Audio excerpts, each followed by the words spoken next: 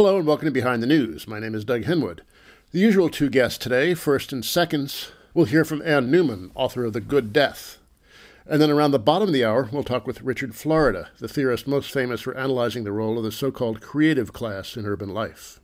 First, Ann Newman, author of The Good Death, an exploration of dying in America, published in February by Beacon Press. As you'll hear, she developed a professional interest in how we treat the end of life as a society when her father died. Never a happy affair, we make death structurally even more difficult than it has to be. My parents died over the last several years, my father in 2010, my mother 2013. It was rough going at times, and what Ann Newman writes about really spoke to me. It's not easy stuff to think about, but she does it with intelligence and grace. Ann Newman.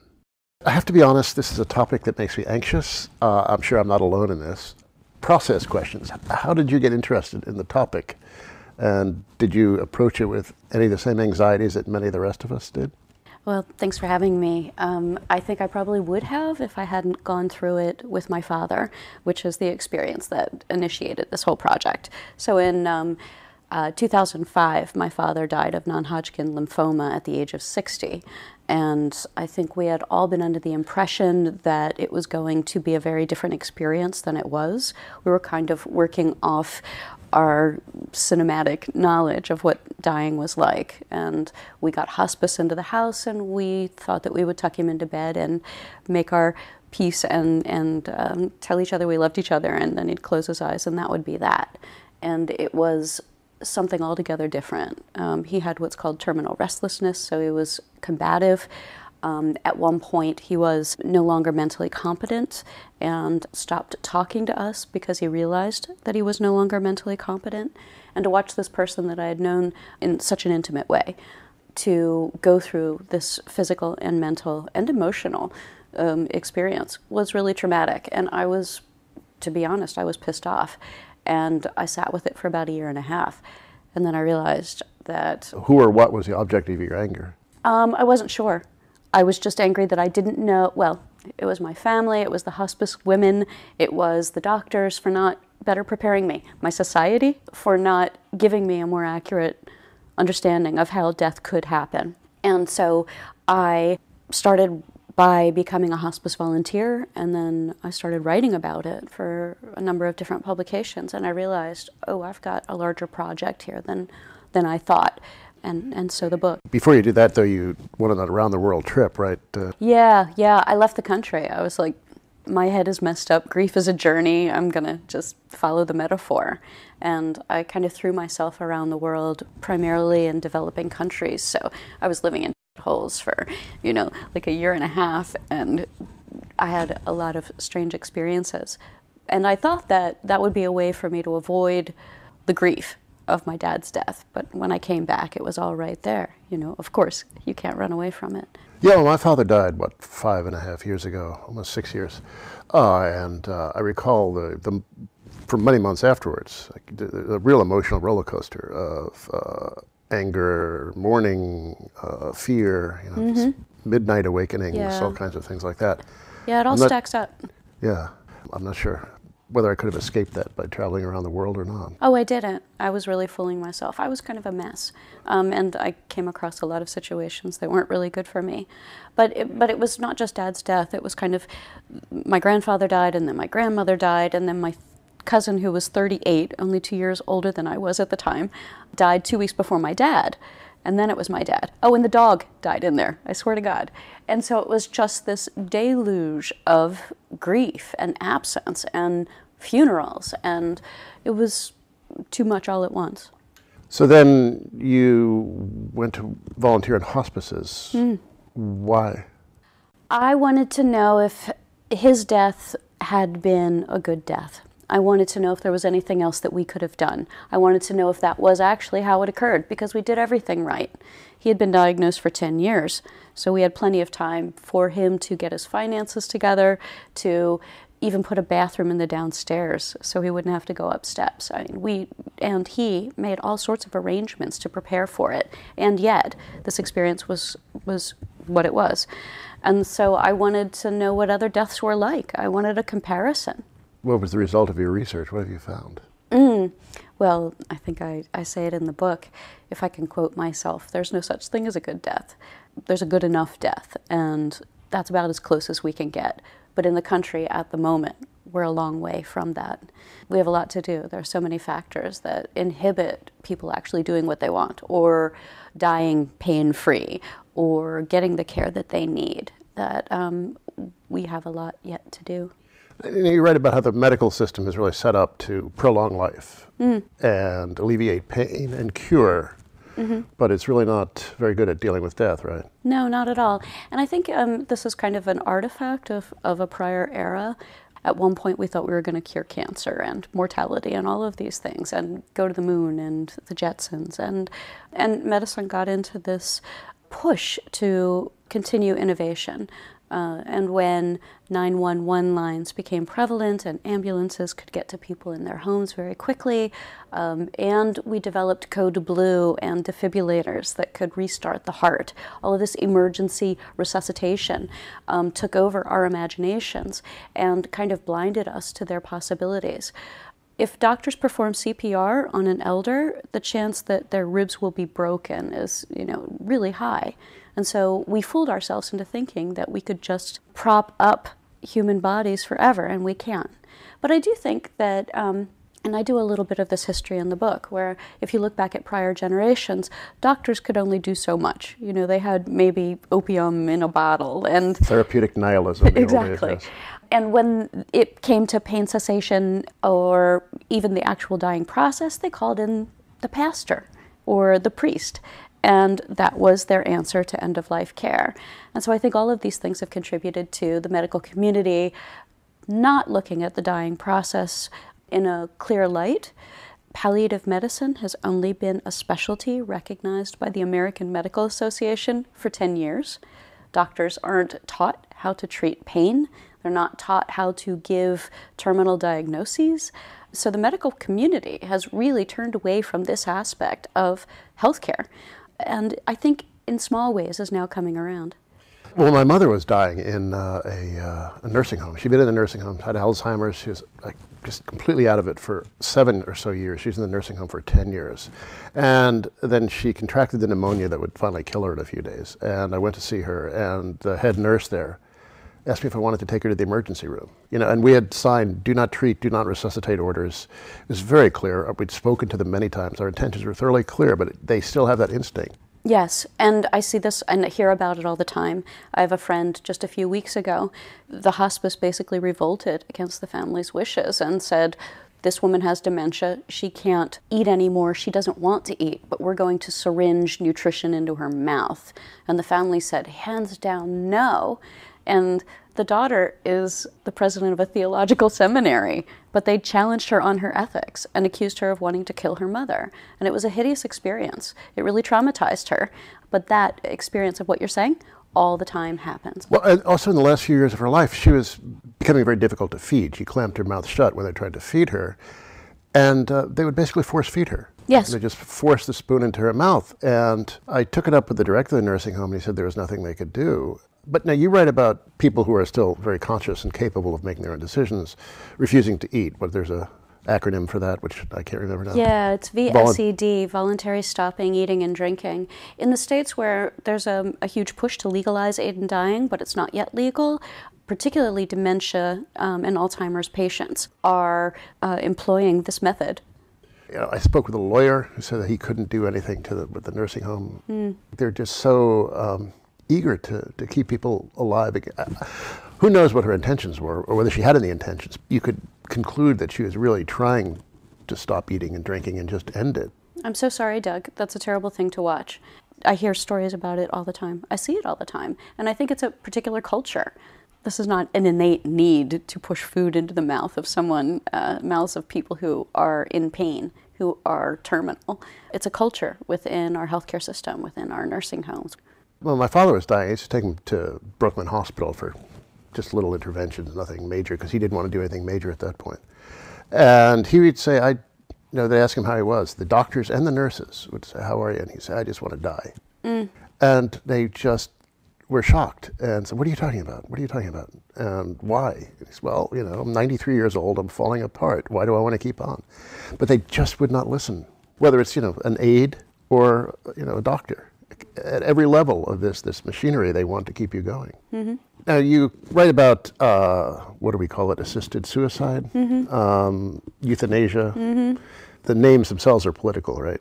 Quite. What are the politics behind the naming of this procedure? Assisted suicide is still tainted by that suicide word for many, and the proponents of aid in dying feel very strongly that it's not suicide. If you're already terminal, if you've got only a few weeks or months to live, you're not actually trying to kill yourself or take yourself out. You do not want to be in pain anymore, or you do not want to be in that decline anymore. But you'll hear assisted suicide all the time from opponents of legalization because it has a power to it, that suicide word. In Europe, euthanasia... And then being an assisted makes it sound like you're an accomplice to murder. Exactly. Well, also, if you look at state statutes, you'll find a number of assisted suicide laws throughout the country that were passed with the intention of, say, you giving a gun to a suicidal friend, assisting their suicide, but that are being used to prevent legalization of aid in dying. So the name of the statute is what many people are employing this term for as well. So what's the legal status? 3 states where it's legal now? 5. 5? Yeah, so Oregon is 94, Washington 2008, and then it was Montana via court case. So Oregon and Washington, we thought were anomalies, right, the Northwest, and they passed them by ballot initiative, voter approval. The case in Montana... Both, by the way, very secular states. They're among the most secular states in the country. And incredibly white, yeah. and secular, yes. And then Montana did it in 2010, but that was a Supreme Court decision, a state Supreme Court, and that's a state that has lots and lots of guns and a very strong libertarian focus. And then Vermont passed it via the legislature, which was the first time that occurred. And then in December, we just saw California, which brought 40 million more people into an environment where aid in dying is legal. Now, my father had me research Oregon because he was looking to end it that way. He was looking for some help. It's pretty tightly controlled, right? You just can't fly into Portland and decide you want to end it all, right? No, in fact, proponents who are looking at 18 years of data coming out of Oregon are saying it's too restricted. As it exists now, you have to request aid in dying. Basically, you have to request a lethal dose of medication, a prescription for a lethal dose of medication from your doctor. You have to do it in writing, and you have to wait, and then you can do it verbally. You have to have 6 months or less to live. If there's any question about that terminal diagnosis, you need a second opinion. If there's any question about your mental competence, you have to have a psychiatrist. And then you've got to have the means to pay for the drug, which can be anywhere from $400 to $1,200. And then you have to be able to pick up the prescription.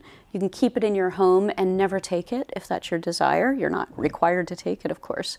But the fear is that many patients lose mental or physical competence. And you know from your experience with your parents how ability can fluctuate.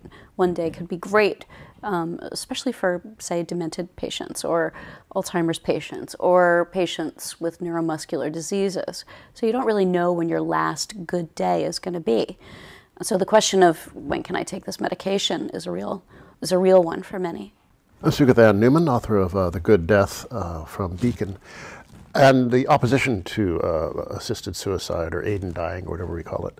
A lot of that comes from the religious community, right? Yeah, absolutely. For the most part, it's the Catholic Church or allied evangelicals who are saying from their quote-unquote pro-life platform, the whole garment is no abortion, no stem cell research, no euthanasia, no on and on. For a long time, euthanasia term has been thrown in there.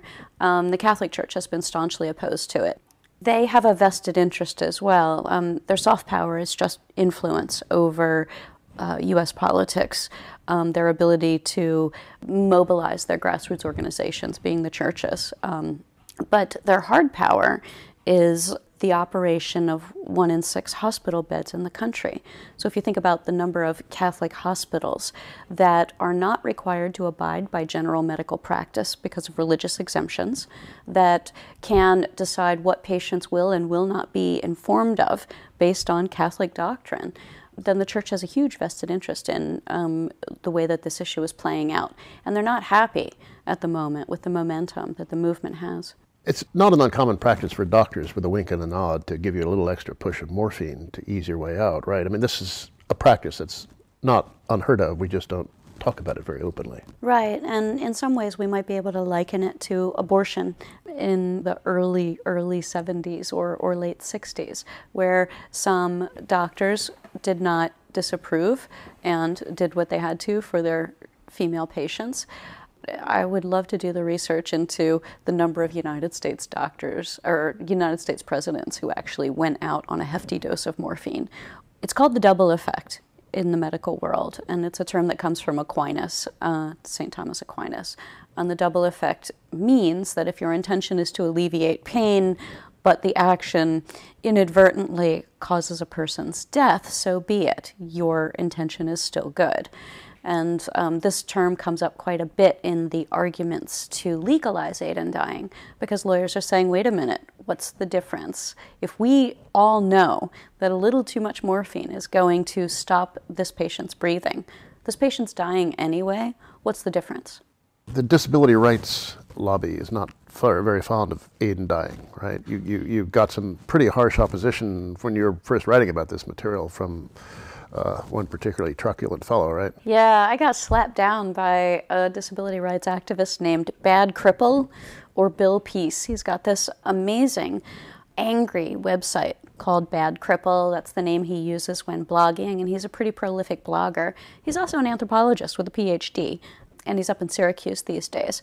But I started saying, why does this one organization, this disability rights organization, so strongly oppose aid in dying, or as they would call it, assisted suicide? Because my assumption was that disability rights community would be all about medical autonomy for themselves. And my question was, why does their language sound so much like the religious right or other opponents of aid in dying legislation? And when I posed that question online, I was pounced on by a number of the not dead yet activists and adherents. And so Bill and I got into an online shouting match where I admitted that I didn't have a handle on disability issues as pertaining to aid in dying. And finally, he emailed me privately and said, I bet we agree on more than you think. Come on up for lunch. And I drove up to Port Jervis, where he was living at the time, and we struck up this friendship. And we continued to disagree on quite a few things, but he became a friend, and I learned a lot about his position on aid in dying opposition. But since the manuscript for the book was turned in, there's been a fascinating development in disability rights activism against aid in dying. The longtime legal counsel for Compassion and Choices, largest proponent of legalization in the country. Which traces back to Humphrey and the Hemlock. Yeah, right? They don't like to talk about it. In fact, they won't touch my book because they don't like that history brought up. They don't want Hemlock Society anywhere next to their name. There are also a couple things that I do in the book that bother them about drugs and costs and comparisons. But Catherine Tucker, legal counsel, who's behind almost every successful effort in the country, left Compassion and Choices. I just saw her a couple weeks ago, and she's a little vague on the reasons why, but she became the executive director of the Disability Rights Legal Council, which is Legal Center, which is based in Los Angeles, and almost immediately brought a case against the state of New York saying that aid in dying should be legal here. So she shifted the lens on aid in dying so fascinatingly, so strategically. It's been interesting to watch the disability rights community, which has never been, monolithic like any community, but which was most vocal around opposition. The most active ones are very vocal, and as far as I understand their reasoning, it's that society wants to cut costs, right, and also very much prejudiced in favor of youth and health would just browbeat people into voluntary Right. voluntary suicide. Well, if I were sitting in Bill Peace's wheelchair and had some of the experiences that he has, I may feel the same way. That's not to say that he's right. I think, again, if you look at the stats out of Oregon, we have 18 years with no proof that these laws have caused us to go after the quote-unquote most vulnerable. I don't think that there is now a push in states where aid in dying is legal to take out the disabled, to take out the elderly and the frail. In fact, we've got larger problems like futile care, where we're overtreating people to the point of pain and discomfort. Yeah, I used to think when I was sitting in the day room at my mother's nursing home that there's a room full of people there who were costing Medicaid $1 million a year, and at the same time in a society where kids are not getting basic health care. Right. And it just strikes you. It's just really the proper allocation of resources, prolonging life to such a degree at the cost of not covering other people. Yeah, that's why the rationing conversation regarding healthcare is such a ruse, because we already ration healthcare, right? We've still got 30 million Americans, at least that we can count, who don't have healthcare. We still have how many homeless? I was just on the West Coast and I was appalled by how visible and numerous the homeless population is there, from city to city, Portland to LA. There are so many things that we do wrong with healthcare. How many people are paying for Obamacare and just not using it because it's too much of a hassle, or they can't get a doctor's appointment, or they don't have a relationship with a doctor anymore? Well, you got 6,000 deductible and copays. Exactly. So, the way that we do healthcare right now is completely ludicrous. It is rationed according to class and race. And until we acknowledge that we already have a rationing problem, how are we even going to address the crazy expense that we put out to, according to some patients, torture them? Finally, I'm curious, how did this book change you? Did it make you a different person? Do you think of death differently now? I've found that I still, in my daily life, in my day-to-day activities, I'm probably very much the same person I was before I started it. But when faced with large tragedies or traumatic experiences, I've gotten really calm. Like I can, hold still, I can handle this. I think there's something about seeing so many people die, being in the room, feeling the last pulse, and having long-term relationships with these people has changed the way that I experience great anxiety or trauma. I think it's also made me reprioritize things. There are a lot of things that I just don't worry about anymore, that I have let go, that in the past, prior to all this research, I held very closely. I don't care what people think about me in the same way, things as small as that. So the book has changed me. And I think also I had to go out on a limb here. There aren't a lot of people that are doing this kind of work. And I had to think for myself against a lot of studies. And that was fear-inducing, but also emboldening. Do you feel any different about your own mortality? Yeah, I'm not afraid. And I also know exactly the way I want things to go down depending on the situation. My whole family knows. Everyone knows where my living will is. Everyone knows who my lawyer is and where his number is. And I know that I want it to take place in a particular way. That was Ann Newman, author of The Good Death, an exploration of dying in America, published in February by Beacon Press. You're listening to KPFA and KPFB in Berkeley, KFCF in Fresno, on the web to kpfa.org. My name is Doug Henwood, and the program is Behind the News.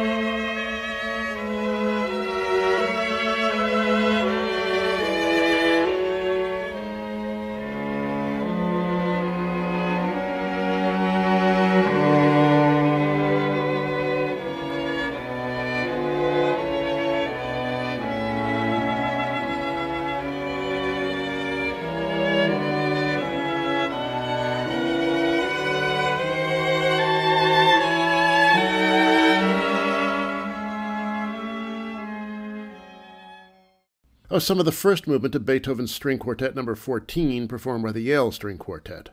Next, Richard Florida. He's an urban theorist based at the University of Toronto, where he's director of cities at the Martin Prosperity Institute at the university's Rotman School of Management. Florida is most famous for developing the theory that a creative class of knowledge workers is responsible for the dynamism of our most successful cities. He's been sharply criticized for this point of view, for its alleged elitism, among other things, and problematic empirical grounding. I'll bracket that for now, though I'd like to come back to it soon. Richard Florida. Living here in, the creative twee corner of Brooklyn that I do, certain things are on my mind. And one is the incredible boom in real estate values that have gone on. I moved here in 2008, and property values have roughly doubled in this neighborhood, Clinton Hill. How common is this across North America? Is Brooklyn one of those islands of boomy prosperity that is at odds with what's going on in the rest of North America? What's the rest of the urban landscape look like?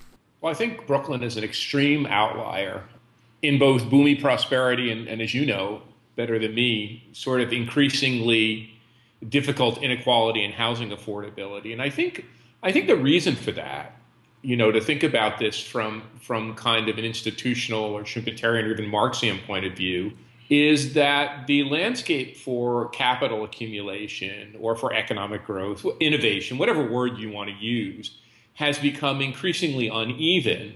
And that one of the things many great economists, whether they're Schumpeter or Marx, sort of forgot about, but the classical economists talked a lot about land. It's not just that land creates value by being fertile soil or perhaps having access to a port or a feature of geography, but because people and economic assets cluster on land. And as Jane Jacobs, was wont to remind us, it is that clustering of people and human activity on land that is the real source of innovation, not just big industrial firms, but this clustering of human talent.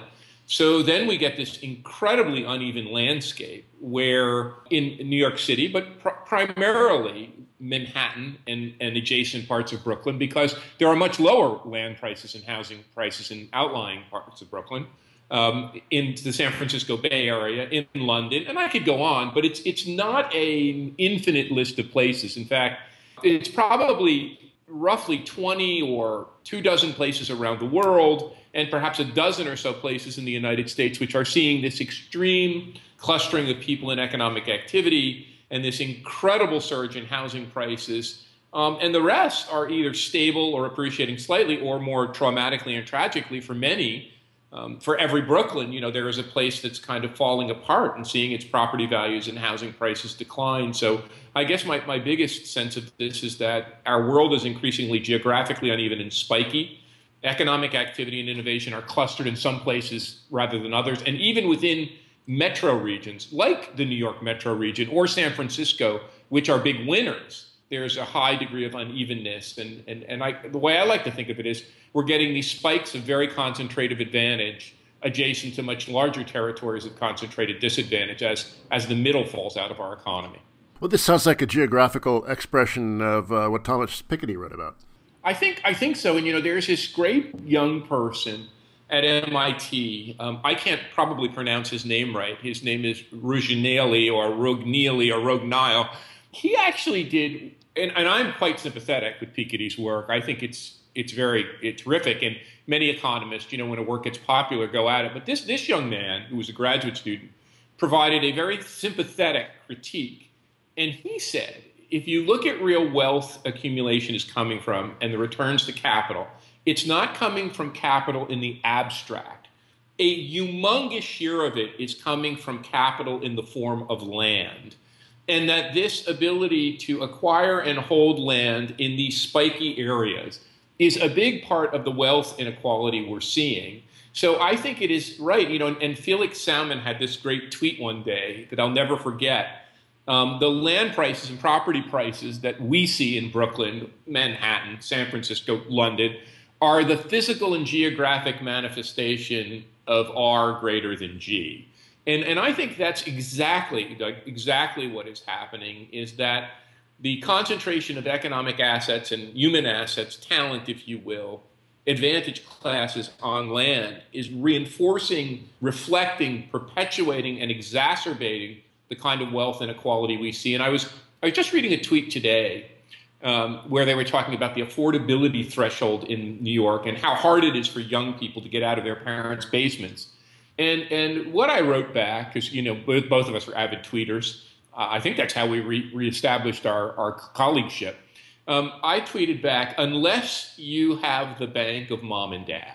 And I think what's happening now is class-based advantage and locational advantage is being reinforced, not just by the schools you have access to or the university you can get accepted to, but it's literally which city mom and dad can help you buy access to. And, I teach MBA students at the University of Toronto, and more of them are fascinated by urbanism and urban development and real estate, and less of them are fascinated by finance and consultancy, which is a reality, a reflection of our times. And I asked them, how many of you, very advantaged people, MBA students, think you can afford a house in Toronto, which is not Brooklyn, which is not Manhattan, which is not London? They said, well, none of us, unless we have access to the bank of mom and dad. So I think this locational advantage compounds class-based advantage and reinforces enduring wealth inequality.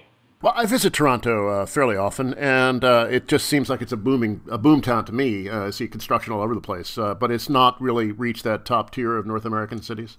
No, I mean, in Toronto, I really like it.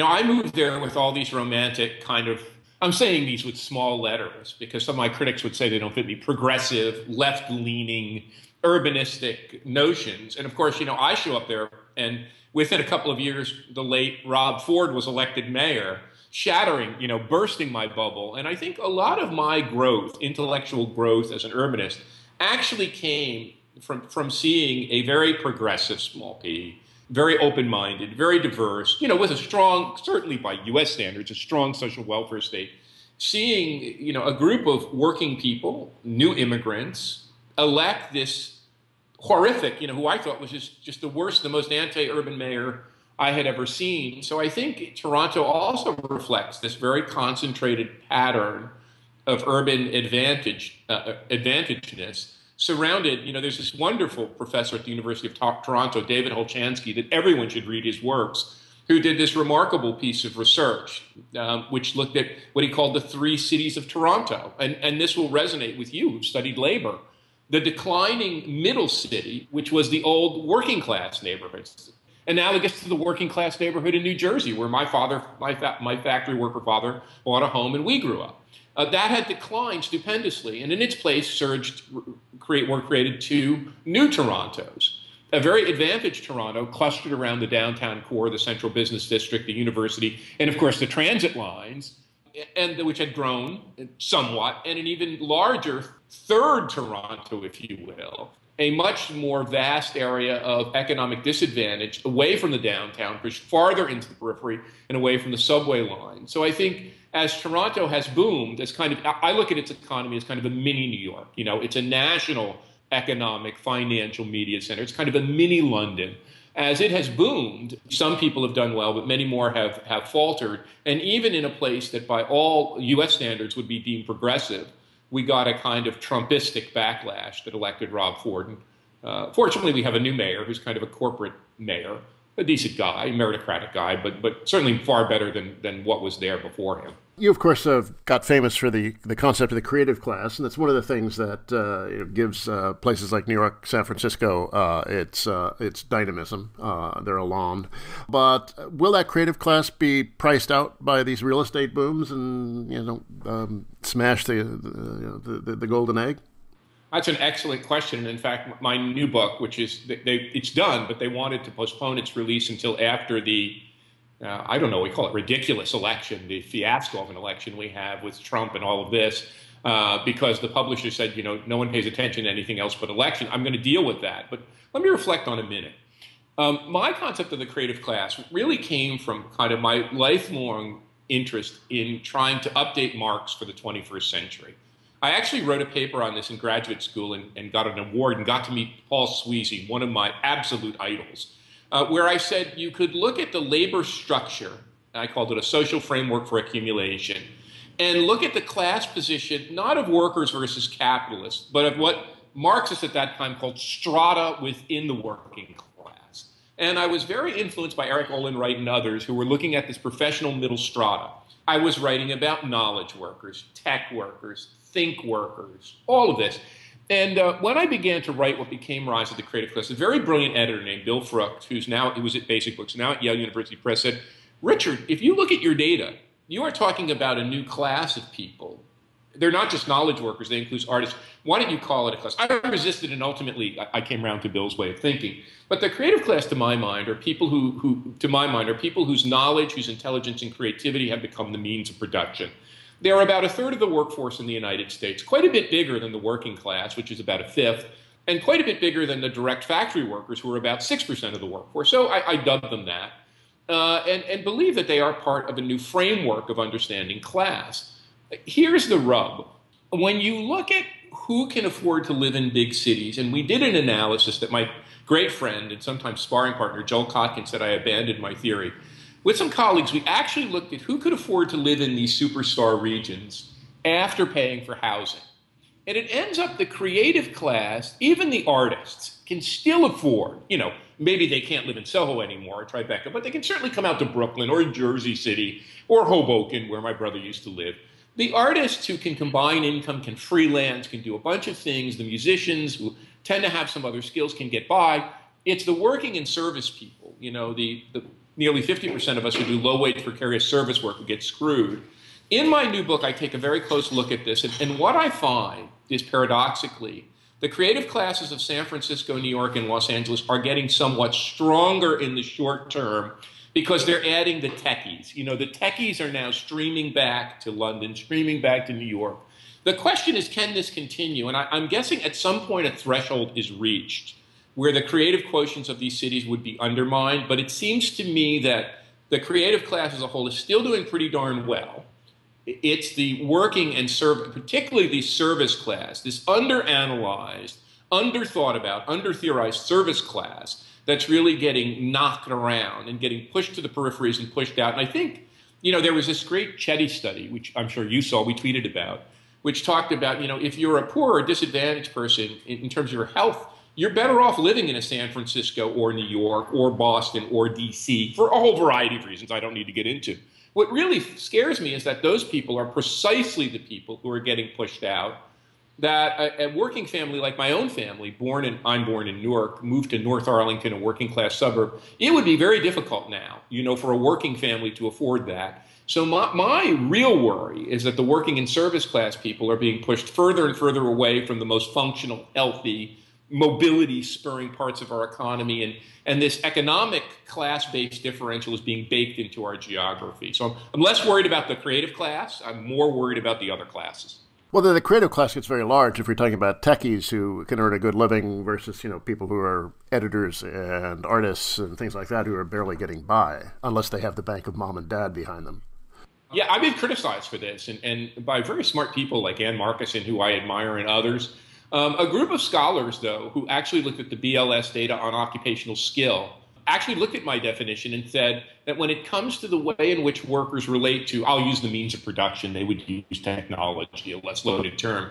The creative class actually makes sense as a coherent category. And going back to labor theory, I actually kind of look at this, and Doug, I'd like your unfiltered comments on this because I think it's important how we advance science and our understanding of labor markets and places. I kind of look at it as analogous to the old labor aristocracy, that there were the skilled trades, the people who were in the AFL, who commanded much higher wages than the unskilled trades people, like my own dad, who worked in the mass production, industrial steel mills, and then ultimately the assembly facilities. And we had a primary labor market, for manufacturer workers, and a secondary labor market, a kind of dual labor market, a la Michael Peoria and others. I kind of think the creative class is the same thing. It's a coherent class based on its relationship to knowledge and the means of production, but there's quite a great degree of differentiation and variation within it. That said, even when we look at the low-end extremes of the creative class, a creative class person is doing far, far, far better than someone toiling in a food prep, food service, retail trade, personal home health aid kind of jobs, which are unfortunately the lowest paying and highest, fastest growing job categories of our economy. You argue that one way to make our cities more affordable is to increase density. And I'm sitting here about a mile and a half from what is now being called the Brooklyn Creative District, Brooklyn Cultural District, sorry, around the Brooklyn Academy of Music on the border between downtown and Fort Greene. And skyscrapers are popping up there like crazy.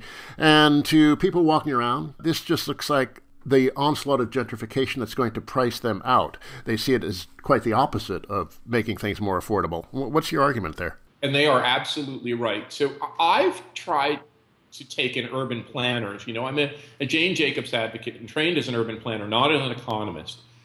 What I think happened, to be quite candid, is a group of urban economists, let's call them market-based urbanists. These are people who really believe in very simple ideas. They're important ideas, but they're very simple.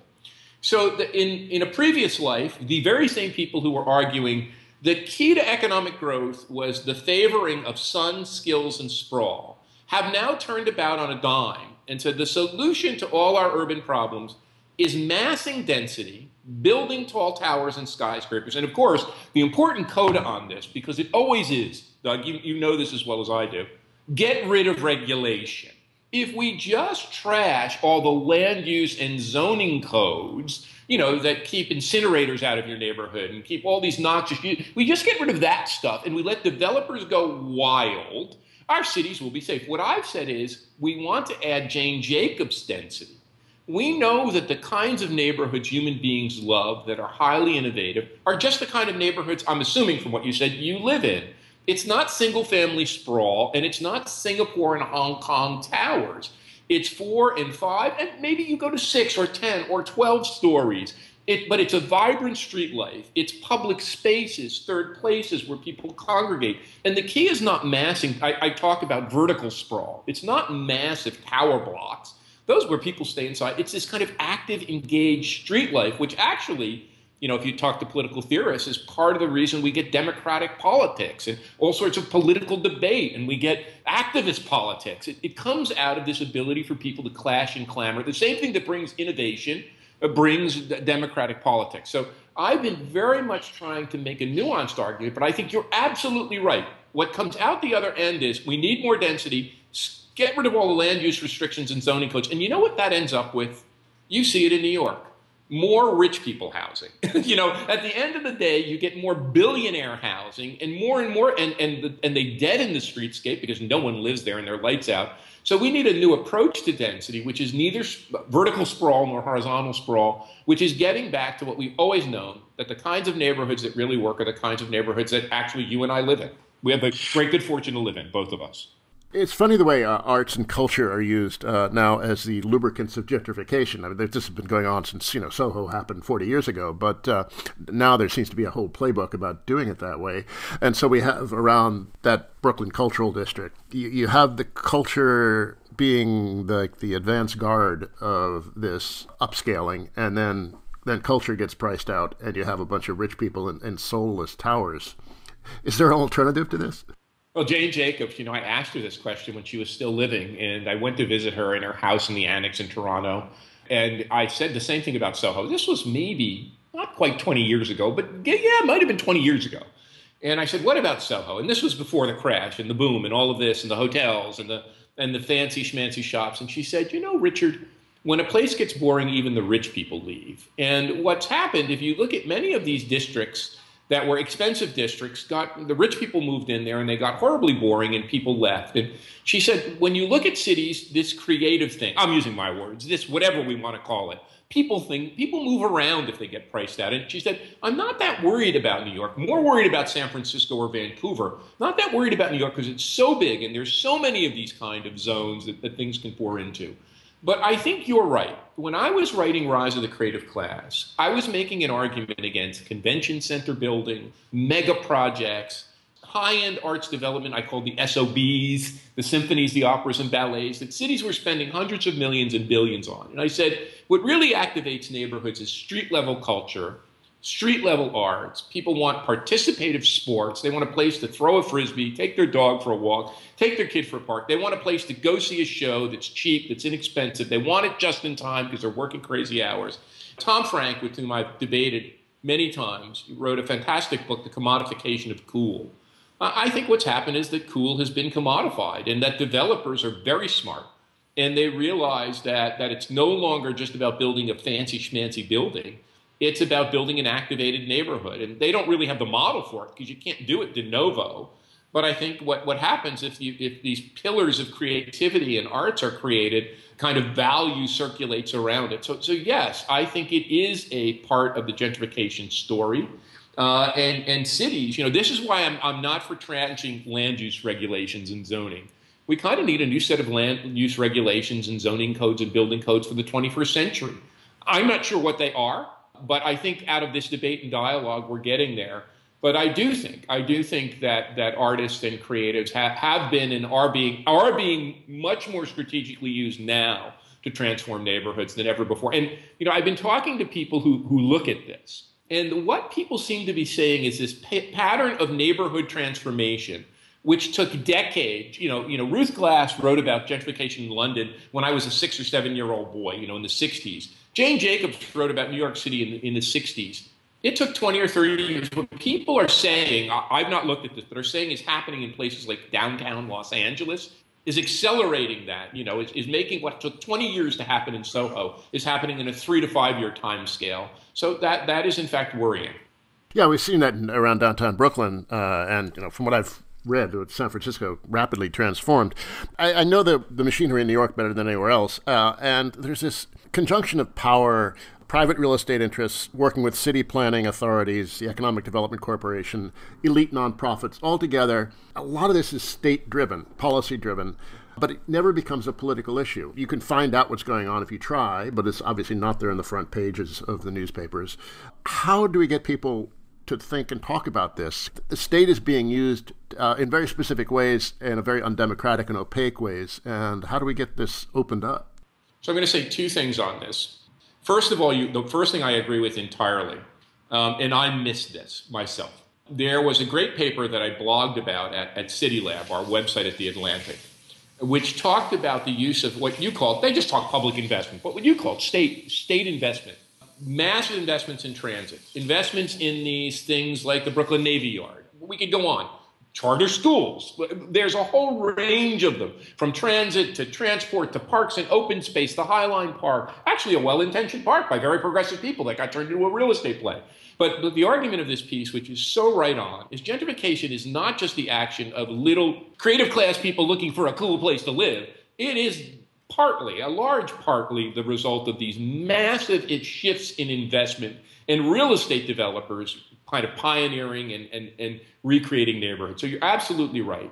On the second one, I think this is where I have consistently called for this. The creative class, this 33% of the workforce, 40% of the workforce in the San Francisco and New York metro, 80% of the workforce in lower Manhattan. I don't know what it is in your neighborhood of Brooklyn, but it's well over 50%. The creative class has to grow up, and it has to become less inwardly focused. To use the Marxian term, it has to become not just a class of itself, but a class for itself.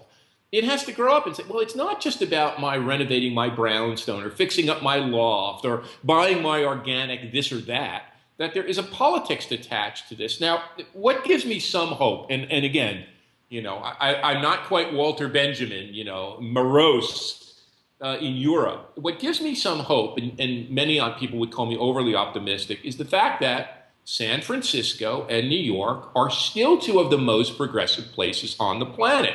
They're not just creative class enclaves. They have a big working class. They have a big service class. There are racial politics. We no longer have the politics of advantage in the suburbs and the politics of disadvantage in the cities. The cities reflect a range of constituencies.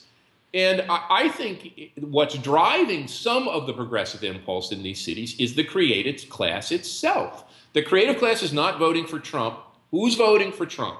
The working class. And here's where it gets quite controversial. I think the left needs to wake up a little here and say, when we really look at the objective empirical data, the creative class is voting quite a bit more progressively. It is the class on the future-oriented side of history.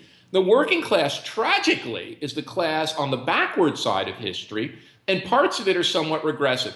how can we fashion, and I think Sanders is a very good example of an attempt to do this, a creative class-led coalition. I called him a creative class socialist, gigglingly. I called him a creative class, so what else could he be coming from Burlington? But trying to fuse that back to a progressive politics with the service class and bits of the working class. So I think it's time for the left to really start to organize, to get out of the categories that I grew up with, the 30s and the 50s and the 60s, and begin to think a bit about how the creative class in combination with other classes could be used as a progressive force. Because I really do think this is where the progressive element of our society is coming from, and somewhat unconsciously and in an unorganized fashion. That was Richard Florida, the urban theorist based at the University of Toronto. I'm skeptical that the creative class could ever become one for itself, or if it did, that its politics would be all that progressive, but these are topics for another interview. That's it for me, Doug Henwood. Let's go out with this, some of Stadtkind, City Kid by Ellen Aline. Berlin, you give me the strength. Till next week, bye.